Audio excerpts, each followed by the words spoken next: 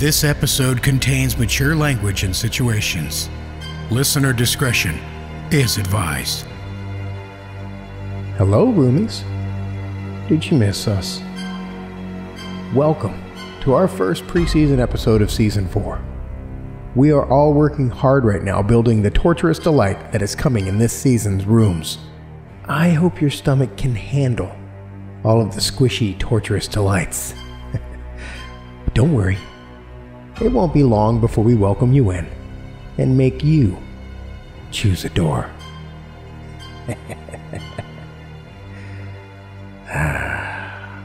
Delightful. But truly, we are pretty excited about this upcoming season. Season 4 is going to be a lot of fun.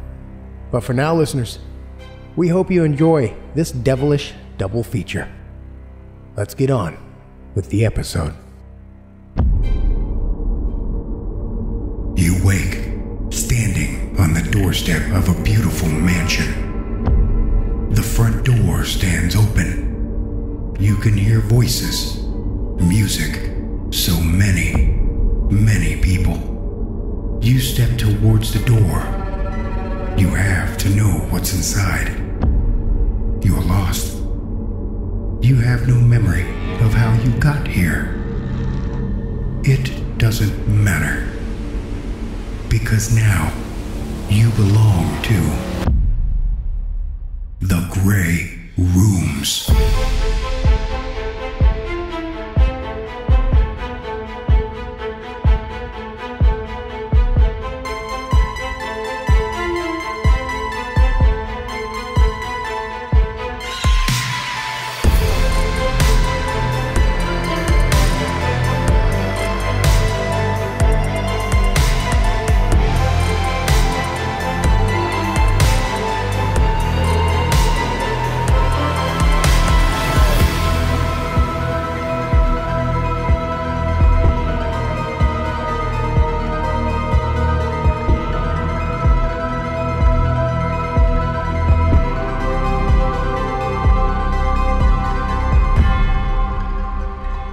Season 4, Pre-Season 1.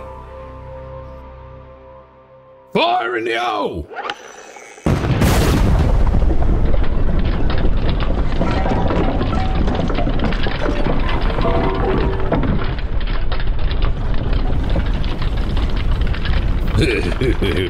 Well, it was just as satisfying as I thought it would be. All right, lads and lasses, you good to go? Remember, not a wall standing this time. All the doors are already loaded out, so it's scorched earth. New management has big plans for the space. You got it, boss. You heard them, you filthy animals. Pick up your axes and sledges and let's get in there.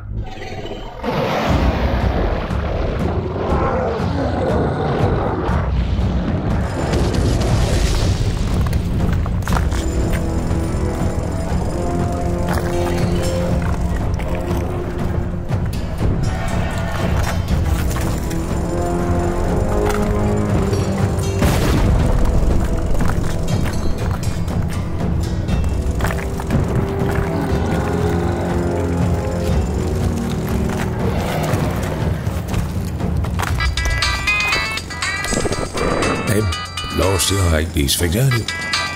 Oh, that's it. Todd here! Warden! Sir, hold on. Look, the lads are getting into something fierce down here. Oh, I can't hear you. Let me get clear and I'll call you back.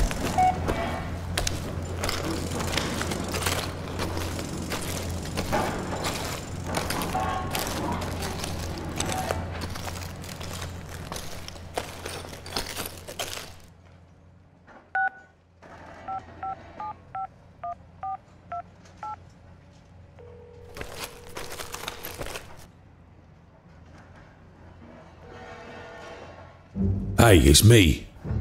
The Warden just called, so I've got a window where they won't notice us talking, yeah. I know. I wouldn't have called if it weren't important. I don't even know how long he's going to let me hang on to this blasted thing. He hates pretty well every idea the Admiral's put out on my table so far. So I thought I'd make use of it while I can.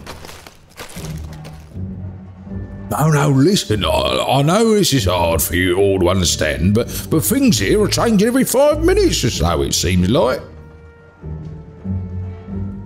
No, not literally. Like I still have 2 bleeding arms. I'm talking to a wall sometimes, I swear.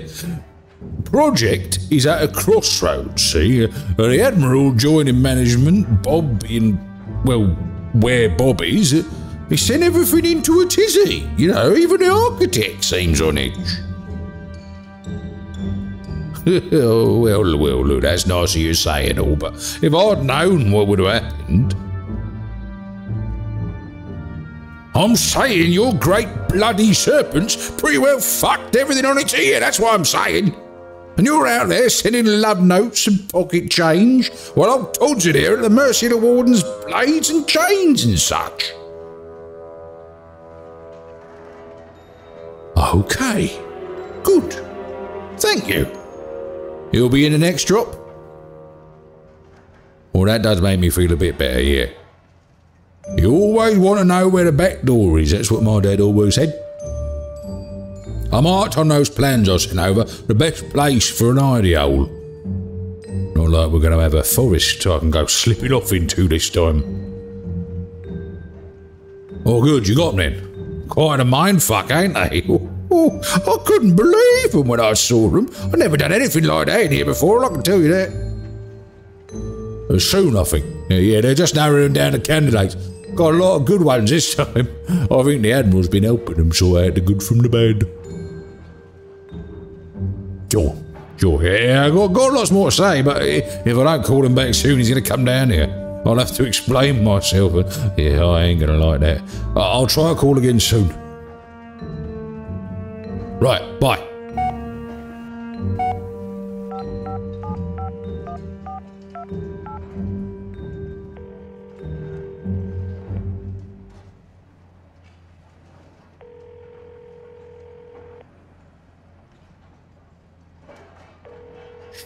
Shit.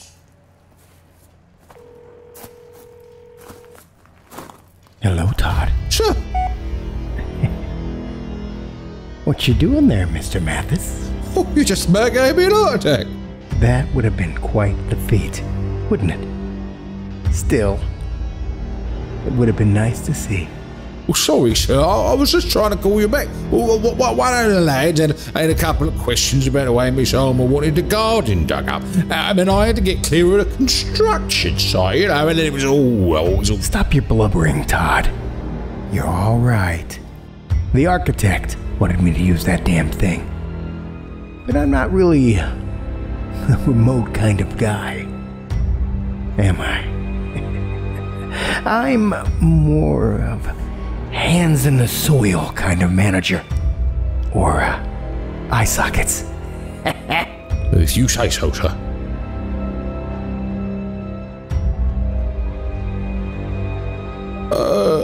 Speaking of Miss Alma, how is she getting on? I'm assured the work they're doing down at the river is extremely important. It's all beyond me, I'm afraid. But the Alienist Lodge wouldn't have entrusted her with her own coven if they didn't believe in the work she was doing. All right then. Well, just a shame we won't see her around as much. I suppose. I just know it means more fresh faces around here.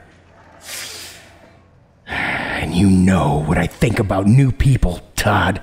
Yes, sir, I think I do. What did you want to see down here? Besides the carnage of destruction for its own sake?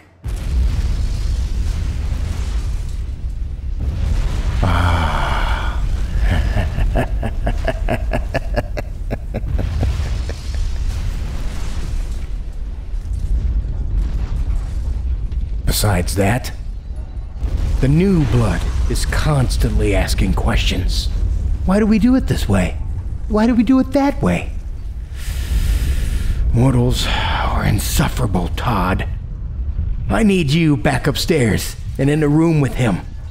Otherwise, at some point, I'm going to pin him down, reach into his mouth, and rip his tongue out so that's dangling from my hand. All pulp and meat and root and blood.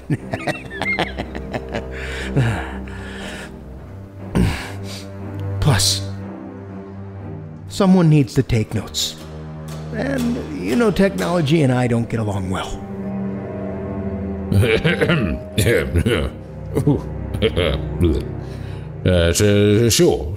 Sure enough, sir. Let's get back to it, then.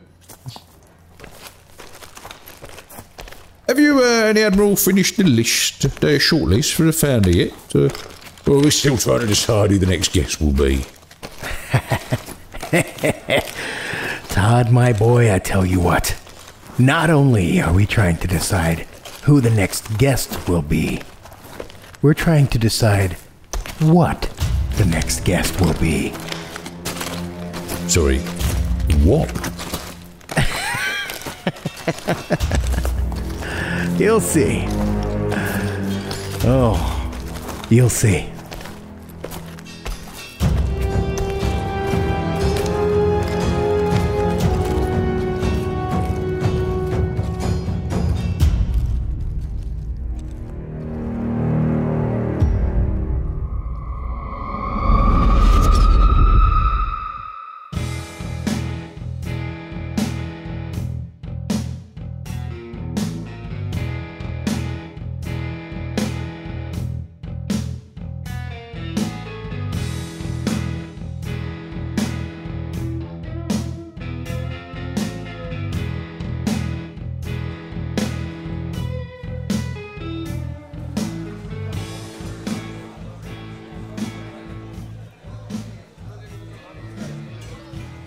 Yeah, thanks. Actually, make it a double. I'm telling you, Lindsey, there's something fucked up with this town. People are disappearing left and right. The government is in on it. Yeah, sure. Next you're going to tell me that everyone from Indiana has a hive mind and wants to take over Ohio. Or that one time you told me a robot named Alice was going to harvest your brain for some top-secret government project.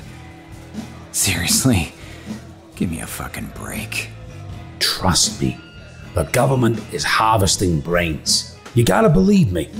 Look, I'll help you in any way I can. But being a walking murder board with news clippings and blurry photos isn't going to convince me. You think the upper class of this town is picking off what they consider the scum of the earth? Okay, sure. But nobody knows where the bodies disappear to. Hardly anyone is looking for them. I feel for those folks, I do. But there's no way you're gonna convince me that ransacking this house is gonna get you what you want. Show me the damn evidence. Some reason to believe you. Or I walk.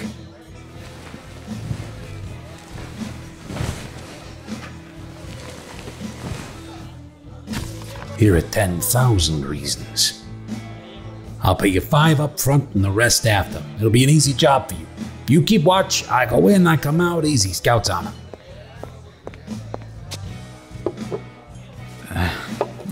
Thanks.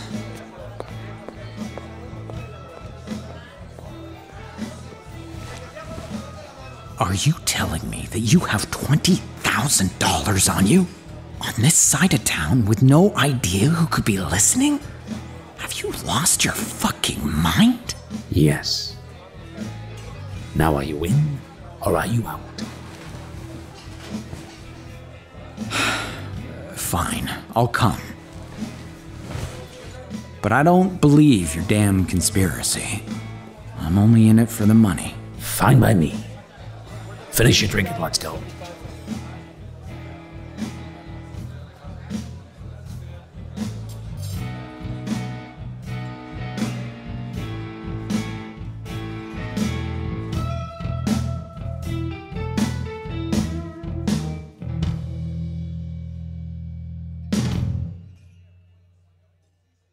plan was simple. Vincent would go into the house and toss the place while I stood watch.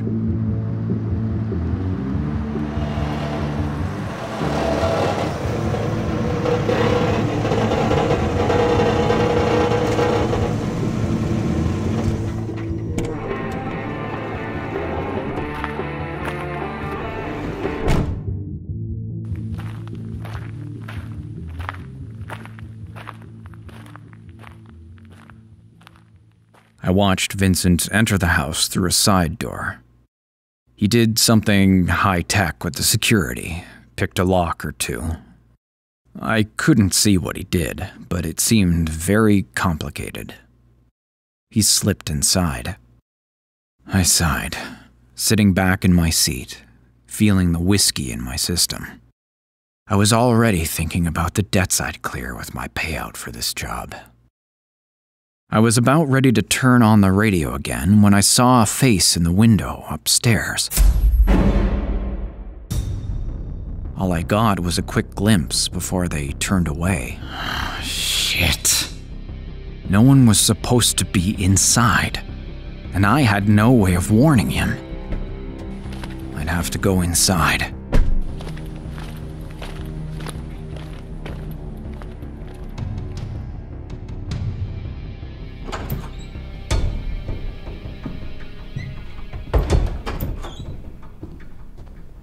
The house had seen better days. From the faded yellow walls to the dirty blue carpet, it reminded me of my childhood home. The house was silent. I gave a quick glance around the foyer and couldn't find anyone. Where the hell was Vincent? Even after ducking up the stairway and searching the entire second floor, I couldn't find him. I cursed to myself. I knew this place felt off. I should have never taken Vincent up on his offer. I needed to get out of here, so I made my way back towards the front door. My skin was crawling. I was trying to retrace my steps to the exit when I felt a sharp pain at the back of my head. My vision blurred as I felt the carpet under my feet welcome my slumping body.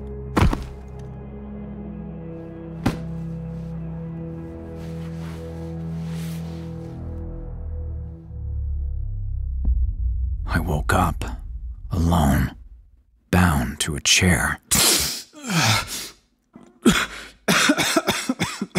The walls were paneled with wood. Dim lamplight cast dark shadows. Experimentally, I pulled and struggled at my bindings until pain lanced through the back of my head from my wound. My wrists began to ache. After a moment, my eyes adjusted. I looked at the room around me. I was able to make out an array of bookshelves lining the walls, and a pair of wine bottles that sat on a small table across the room. Hey! Is someone out there? Hello? Can you hear me? In response, one of the bookcases in front of me slid open. A woman in a sharp black dress walked towards me. She held a mostly empty wine glass, tilting it and swirling what little remnants were left in the glass. It smelled like Merlot. That's the kind of details I notice. Look who's finally awake. Good evening. I'm so glad you didn't keep me waiting. I was afraid you'd be a delicate flower. Who the hell are you? No one important. You're much more interesting. Your pockets had so much to say. Your ID, old and faded, cracked, almost expired. A Weston Lane's bowling punch card. Just 3 more visits till a free round. Oh, yes. And $5,000 in cash. A fascinating story. Much like the last bull that went through my shop. I seriously hope there's more to you, because if not, I might have to retire early. Seriously, who the hell are you? My customers call me Cleo. And based on this driver's license, you were Lindsey Calloway. However, from now on, you're cattle, to do with as I see fit. Oh, yeah? Well, the only cattle I see is the cow right in front of me.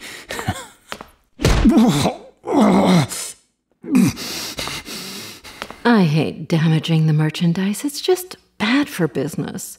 People always demand a lower rate for used goods, and they claim fear hormones ruin the taste. Well, some of my clients tell me that, but I think it's hogwash. The money's all the same to me. Let's shut that mouth of yours.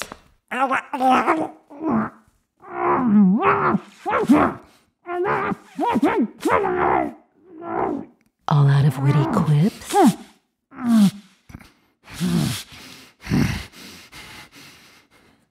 Good cattle. Never disobey the butcher, especially when she is trying to enjoy her wine. Follow that, and you won't have much to fear. Not for now, anyway. I would love to stay and chat, but I've got clients to tend to. Cleo sauntered over to the doorframe and lazily pressed one of the buttons on the wall.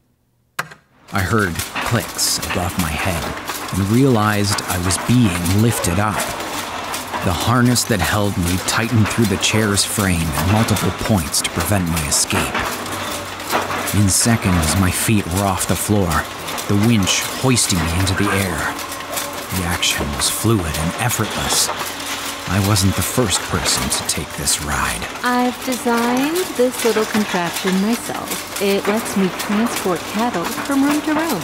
Minimizes the mess and the chance for escape. Isn't it neat? Just hang tight and relax. You're doing great.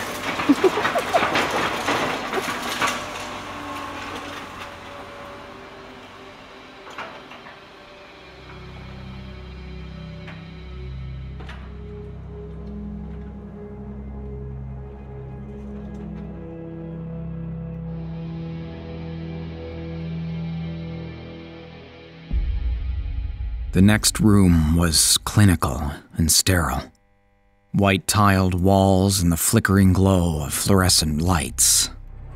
I hung like a shoulder of beef next to two naked, butchered bodies. I could tell one was a frail and lanky-looking woman, the meat barely clinging to her bones. The other was a man, and I recognized those tattoos. Vincent hung next to me, very dead, his eye staring ahead at nothing.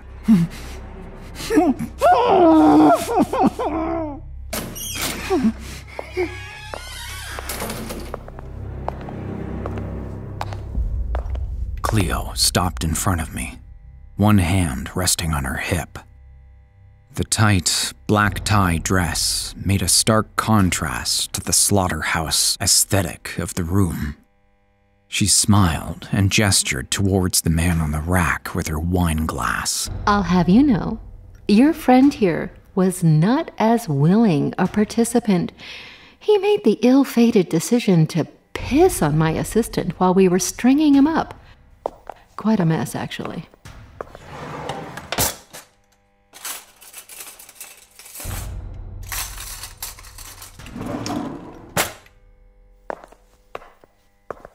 But I made sure that would never happen again. Quick flick of the wrist, as they say. Saved by the bell. Why don't you think about that while I assist this customer? I wouldn't get any ideas if I were you, for your own sake. As soon as she left the room, I began to struggle against my bindings, testing their give. I was trapped. I looked at Vincent, making the mistake of casting my eyes down. My stomach lurched as I corroborated Cleo's story. Cleo returned to the room. A quiet hipster trailed behind her, listening intently as Cleo waved her arm in my direction. She was advertising the fresh stock. These are the freshest cuts available for your enjoyment. As you know, we gather and produce the finest quality meats in the tri-state area. Free range, of course. Well, I'm in the market for, Remind me again, Earl, what are you working on these days? Sure, how about the live one over there? He pointed towards me, but Cleo shook her head. Earl, that's a bit beyond your price point. Perhaps something else?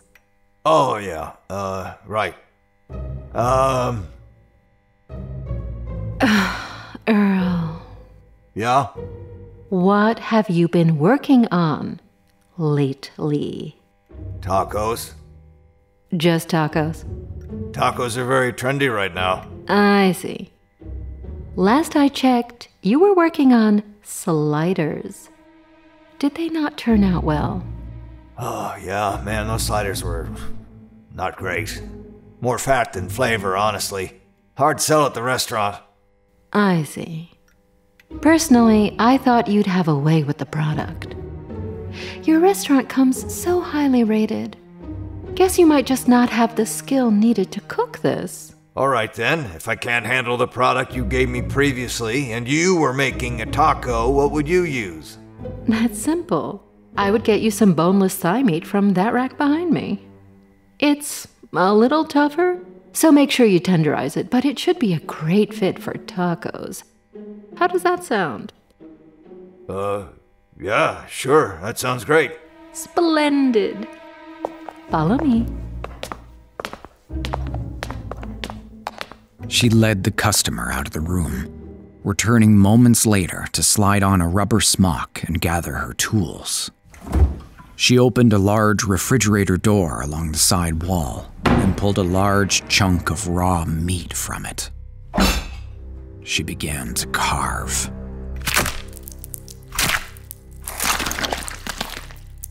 The sounds of her knife slicing through the gore were intense and wet. Each cut drove my mind into a deeper frenzy. I struggled and pulled at my bindings again, desperately trying to muffle the sounds of the chains against my pull. Until Cleo pointed her knife at me. You know, I'm surprised you're struggling so much. If you actually valued your life, you wouldn't have tried poking your nose where it didn't belong. Now, I need to focus on my fillet. Stay quiet. Fixed upon her blade, I fell silent as she finalized her client's order.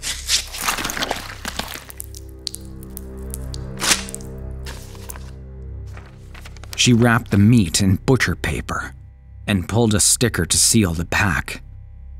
Opening the door, she handed over the horrific package to Earl. The two exchanged more pleasantries about marinades for the meat as Earl marched up the basement steps. Cleo took another long draw of her red wine and then turned her attention towards poor Vincent. She grimaced with pleasure as she butchered cuts of meat off his carcass. Her mouth was stained with wine, and it made her look like a wolf hunched over its kill. I couldn't turn away and stared in awe as she filleted the body, piece by piece. What was once a man, my friend, was now packaged and divided into coolers. Even the organs were prepped and labeled. Within the hour, every last part of the body was processed and put away. But she wasn't done. She had another body to process and began to work on the female body that hung next to me. Pushing the button on the winch, she lowered the body to a rolling cart. Cleo looked over the meat before her and shook her head. Filthy addict. You may be too spoiled for sale. Looks like you studied for a drug test. Even if I offered Earl a discount to use you for some food experiment, I personally don't want the reputation of killing him or his customers with whatever you've pushed through your system. Perhaps I can just practice my knife work and see what's salvageable. Or I could work on the new stock. No, the fun can wait. I need to dispose of this first.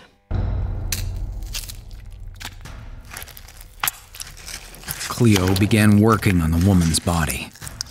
Letting her knives do the talking, she easily slid the tip beneath the skin, cutting around certain points until she started articulating the joints. She wedged her blade into the sockets, popping them out of place to remove the limbs. My mind was racing, thinking on how I was going to escape this nightmare situation. There were few options. I was still bound by the wrists, suspended a few feet above the floor. Cleo took a pause to admire her handiwork and grabbed her wine glass, smearing it with blood before draining the last sip. That's when my stroke of luck appeared. No, damn. End of the bottle. Don't struggle too much against your bindings. I don't want you to bruise or the iron content will settle into the skin. Be a good boy, and I'll be back in just a second to take care of you. This glass won't fill itself.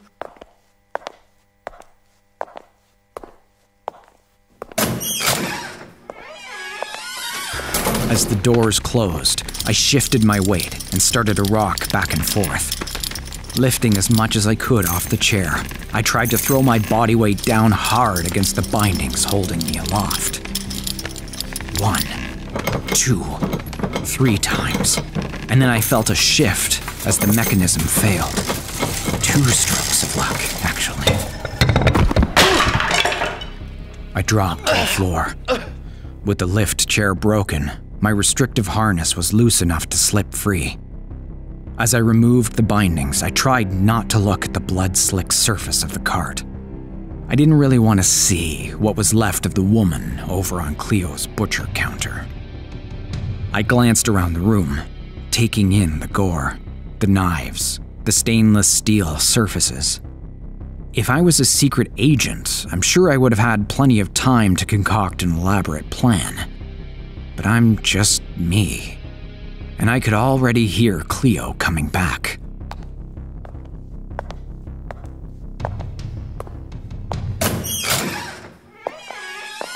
Before she could realize I'd slipped my bindings, I sprung up from behind the table and checked the bitch. Ha!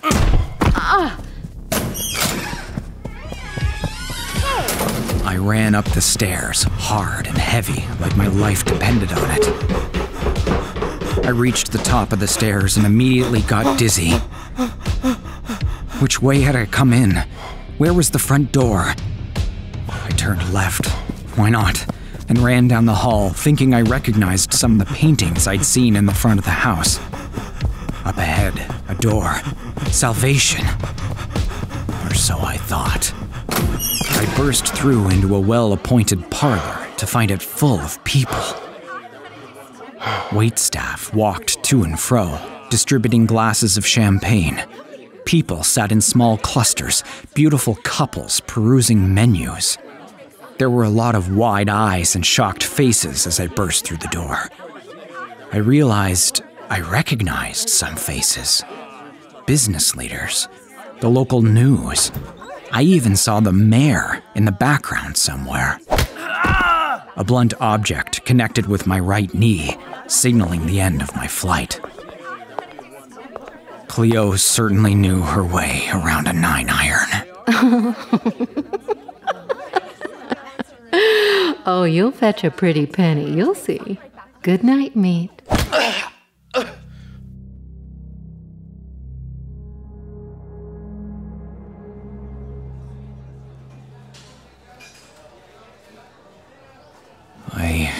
came out of my daze and was back at the bar. Vincent once again sat across from me, with the same wild look he'd had earlier that night. Here are 10,000 reasons. I'll pay you 5 up front and the rest after. It'll be an easy job for you. You keep watch, I go in, I come out, easy, scouts on it. This has to be a dream. No fucking way. I don't care if you have $1 million. I'm not going back to that house. I'm getting out of here.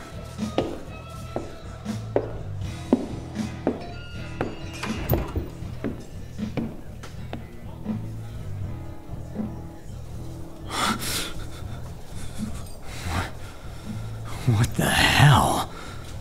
I opened the door to a pitch-black void. The dark sucking away any light escaping past the open bar door in my hand. You should have said no the first time, Lindsey. Now you're staring out into the void just like I did. You should see the look on your face. Priceless.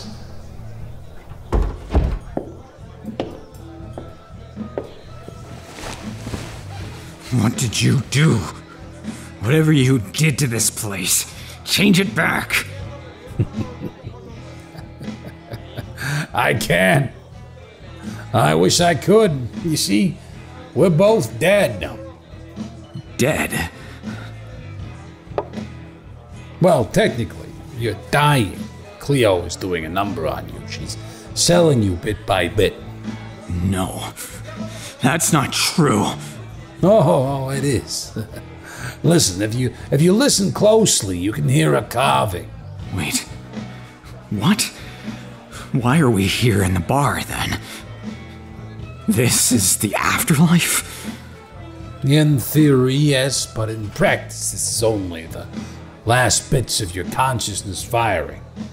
Everyone fades away as their blood lets out, fading into an inky black void only to be recycled anew. Everyone, at some point, will be forgotten.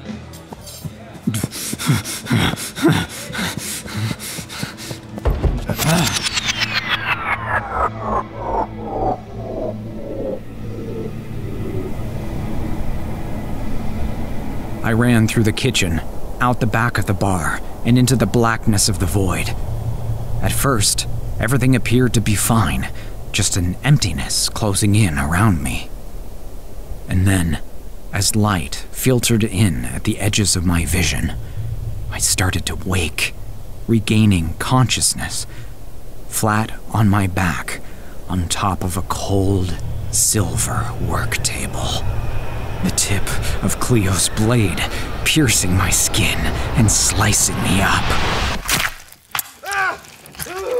A pair of bloody hands carved into my body, sectioning it off piece by piece, and I wished to hell I was back in the void.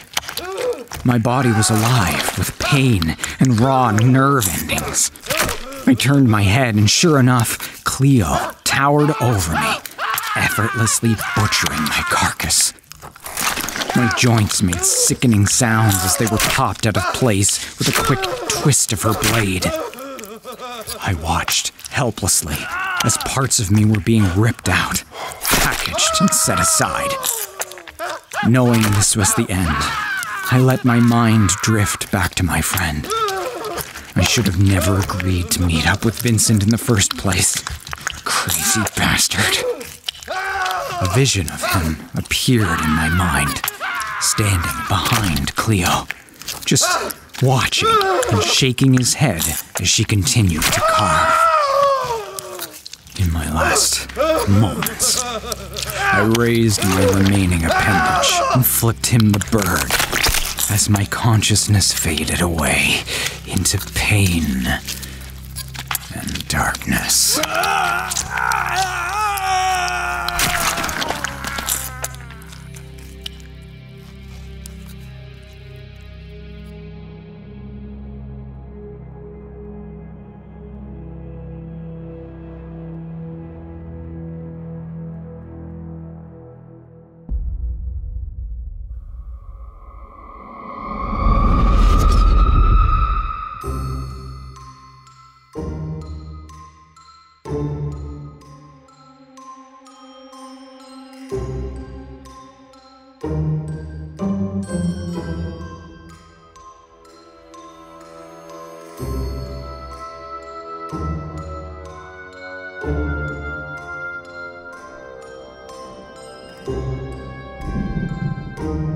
This is unacceptable.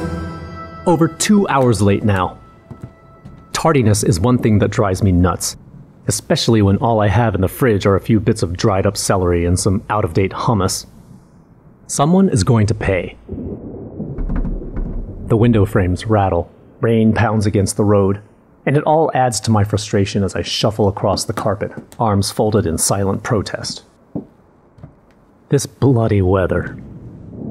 Unacceptable. For 3 goddamn weeks, we've had this rain and wind, and as soon as I open the door to the pesky delivery guy, winter will steal all the warmth from the house. What's his name? Brian, is it? Nice enough for a menial worker. But it took me ages to clean all the muddy footprints he marched down the hallway last time.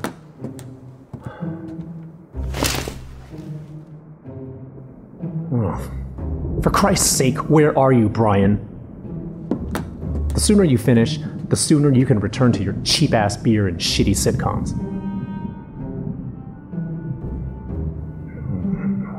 This is absolutely unacceptable.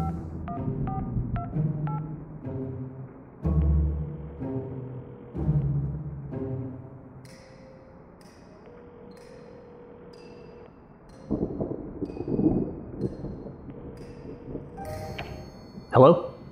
Yes, I'm waiting for a delivery. Number 16 Alpaca Crescent, due 2 hours ago. Yes, I know there's water on the roads. Why? Is he coming by boat? Don't put me on hold, don't you... Bitch. She put me on hold. My jaw clicks back into place. I must have been grinding my teeth again. What? Still 3 more ahead of me? What time will that be? For fuck's sake. There's a new supermarket chain opening on the other estate next week.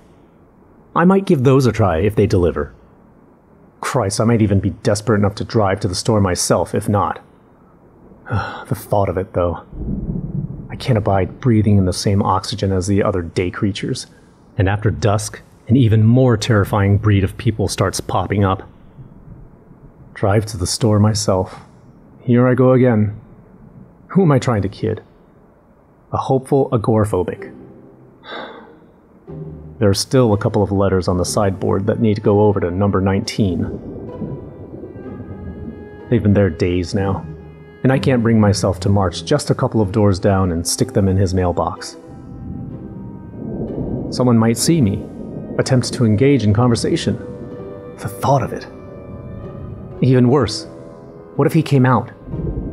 His name is John, according to the letters. I made the mistake of feeling brave one night, wheeling the bins out before midnight. I caught him, John, staring at me from underneath the streetlight, eyeing me up and down from head to toe and back again. He gave me the chills. Do what you like behind closed doors is my motto, though. The motto of any agoraphobic, I guess. I've become even more insulated since they let me work from home. I wouldn't have it any other way, though. I hate people. Hate them all. Floating around in their bubbles of superficiality, bouncing their negative energy from one to the next. The doctor said you never really do get over it. Agoraphobia, that is. I made the joke once that coming out about it would surely help. He gave me a prescription and the name of a specialist that doesn't do house visits. Fuck it. If I don't go out, I don't need the medication. There are other things on the list too, but I choose to ignore them one at a time, happy enough in my own little world. An engine. That's definitely an engine. Arms still folded, hairs bristling on my neck. I march to the living room window and peer through the blurry raindrops. I see a van turning the corner, but it's different from the one that usually comes. Just white, no shop logo. Perhaps the main van broke down. That's why it's all running late. I don't like change. It's unacceptable. Thrumming my fingers against the windowsill, I watch the driver outside.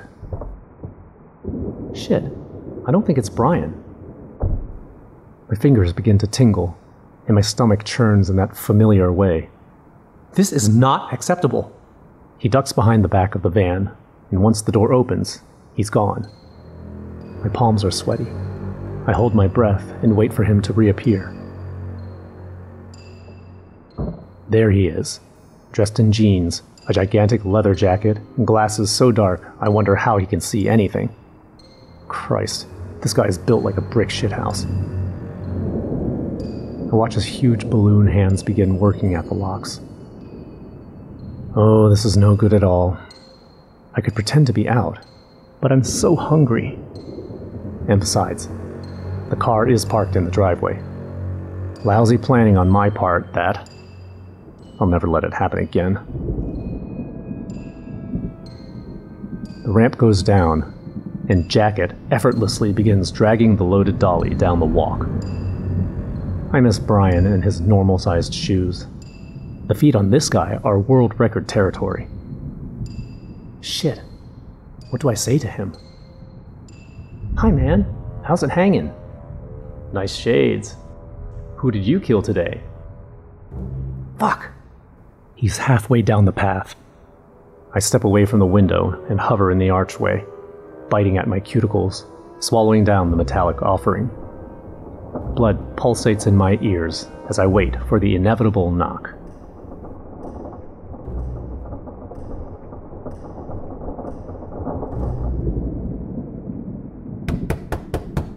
There it is, and as predicted, it feels like someone bringing a hammer to my brain. I take a deep breath and wrap my fingers around the cold handle. I'll tell him to leave the bags there. I'll sign, and he'll be on his way. Rather get soaked than let this thug into my house. I open the door, and without a word, he pushes by, dragging the loaded dolly over the sacred threshold and lurching towards the kitchen, leaving a small trail of red in his wake. What the fuck? I open my mouth, but close it again. This man is a mountain, only a tiny gap between his shoulders and the hallway walls. My eyes drift from him back to the trail. The meat! It must have defrosted in the time it left the depot. This is not acceptable! He thrusts the paperwork at me without even a grunt. No apology, nothing. Right, that's it. I'm furious. I'll be contacting customer service. Heads will roll. I sign the docket and hand it back with a smile. Where's Brian? Not sure. I'm just filling in today. He begins unpacking the bags onto the kitchen table, splashing blood all over the upholstered chairs and checkered tiles. All that meat is probably already ruined. It even smells off. I fumble the phone from my pocket, intending to take a photograph and attach it as evidence to a very snotty email that I'll write as soon as Jacket leaves. Someone is going to pay for this cock-up. I need to get a shot with the delivery guy in it, so they can't worm out of it, claiming sabotage. Hovering over the nearest bag, I take my chance and discreetly pull the plastic to one side.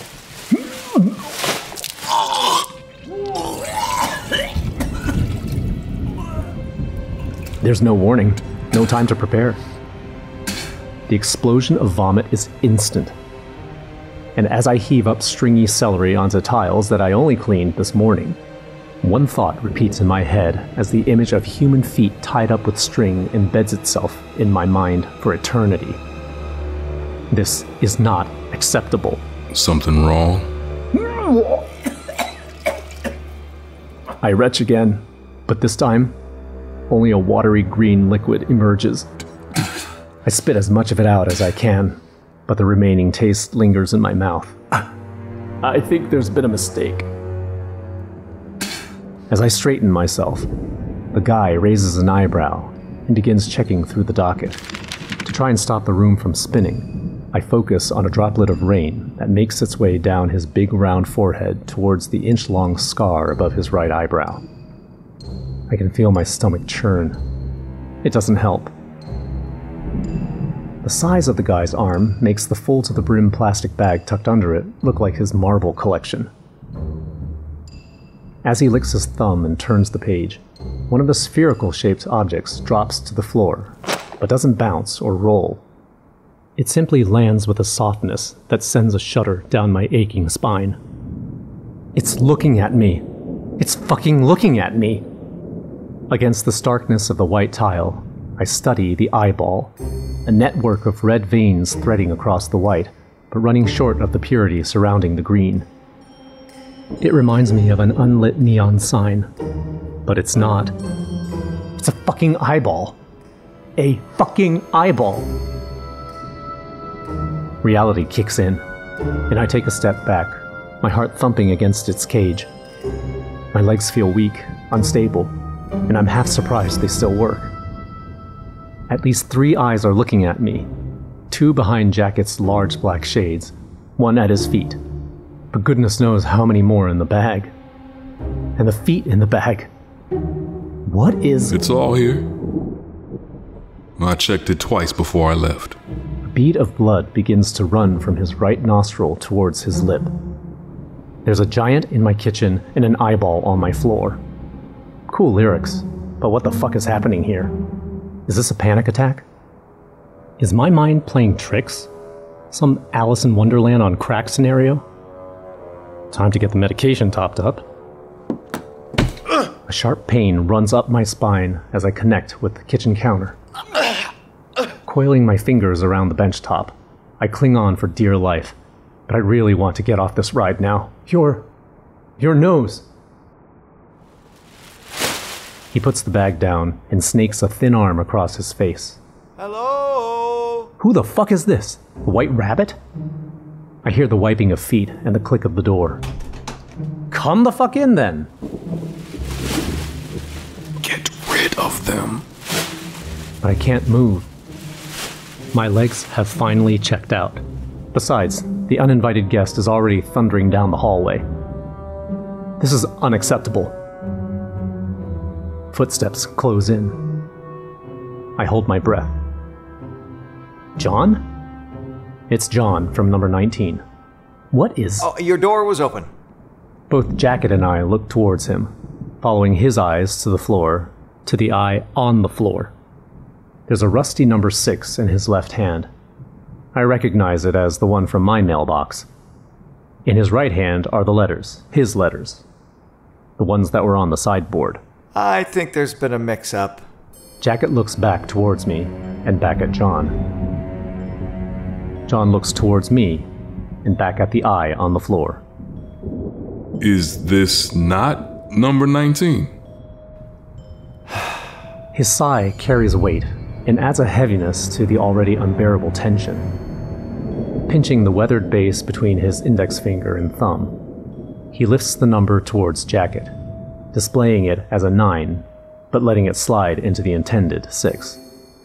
Blasted weather causing havoc. Why is everyone so calm when there's an eye on the floor? The eye. John tugs at his pants and crouches to the floor. He picks up the eyeball and holds it out in front of him, as he did with the rusty number and just as casually. Rolling it between his fingers, he holds it to his nose and gives it a sniff. No way. He didn't just do that. It's in his fucking mouth. My grip tightens on the bench top as he begins to chew. My stomach gives a flutter, but there's nothing left to emerge, and all I can offer is a dry retch into my bonsai. Oh shit. I can hear it crunching between his teeth. Can imagine the gooey contents spilling into the back of his throat. This is not acceptable. Where's my regular guy? Sick. I'm on meat usually. This is not acceptable. I want more than a club discount after this. I want nothing more than to be outside, breathing in the fresh air. With his hands on his hips, John stares at where the eye used to be. Can't get the staff these days. He slowly lifts his head, exposing a bead of magnificent red running from his nose over his top lip. bringing his tongue across to collect. He looks me up and down, the same way he did under the street light. I've got a plastic sheet in the van. And my tools. Fresh is best.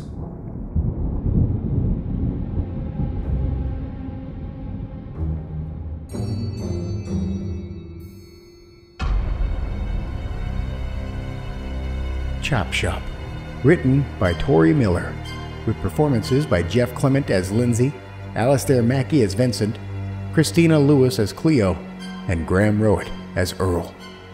Convenience Shopping was written by Mark Taus, with performances by Ewan Chung as Mark, Brandon Green as Jacket, and Graham Rowat as John.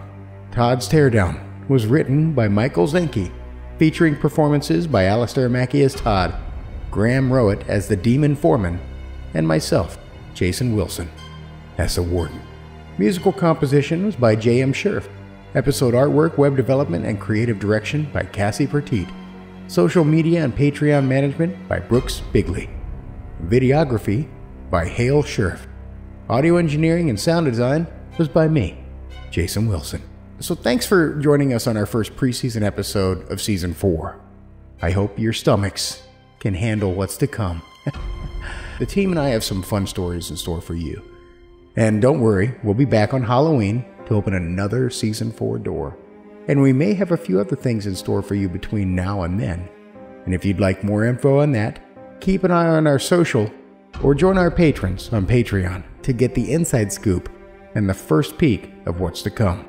Speaking of our patrons, we would also like to take the time to thank our patrons once again, and to any of those who have taken the time to leave us a 5-star rating and a review. Those reviews keep us on the top of the charts, and it makes it easier for more twisted souls to find the show. So special thanks to our patrons: Aaron Anthony, Allison Chains, Amy Nikolai, Arthur Unk, Colton Quickle, Danny Garraway, Danny the Spoon Lord, Doozer Pendan, Ellie Dowell, Ellen Houghton, Emily Cullen, Eric Pritchard, Eric Phones, Evan Jaffe, Jackal Bot Snows, Jason Porras, Jeremiah Overstreet, Joanna Walker, Julianne Reether, Karina Sanina, Kay Davis, Kelly Bear, Klaus H., Kyle Wilcox, Laura Lupinetti, Lynn Browning, Mesa, Megan Pruitt, Michael Velez, Mitch Garretts, Molotov Was Taken, Michael Philic BG, Neil Scaruppa, Paige Pye, Paik Carey, Patrick Stewart, Philip Akey, Plin Plin Plon, All Night Long, Ramius, Ronan Kumori, Ryzan the Mad, Sandy King Carpenter, Sean Geary, Serena Eli, Spirit Live, Talisha Gallman, Teresa Tabor, Undisputed Baron of Disneyland, Zektros Vraskul Shaktolas. I'm pretty sure I just said something. Bridget Criswell, Melissa Robertson. The Grey Rooms is also streaming free on Spotify. Just get the Spotify app or open the browser and search The Grey Rooms. And we here at The Grey Rooms love our fans, and we always want to give back to you in the best way we know how. We have a lot of fun things to show you, and we hope you like it. You can find out more by joining us on social media. You can find us on Instagram, YouTube, Reddit, Twitter, and Facebook. And we took your advice and extended an olive branch to all of the tortured souls who have passed through the rooms. Our emotional support group is always looking to help you with all of your needs. And let's not forget about our merch store. It's full of epic designs and logos for you to sport, showing the world you are a survivor of these very rooms. All of this and more can be found in the show notes or on our website at thegrayrooms.com. And let's not forget about our Discord channel.